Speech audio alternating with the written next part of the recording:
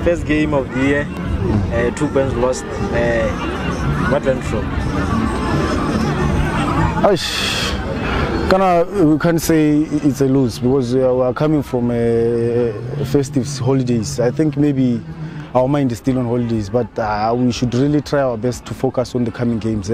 But we are really disappointed the 1 point we got today. We really wanted the 3 points. Okay. So up front, you are missing chances.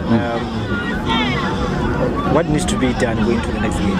And as a strike, how can we motivate the young players to be calm when they reach the 80th minute? No, I think chances missing is part of the game.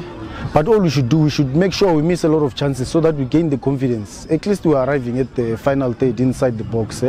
But I'm sure I'm going to encourage the boys to continue making the effort so that we can try to convert all the chances that we get. Our last words to the fans. The fans, I think they should not give up on us. It's still a long journey. This is a marathon.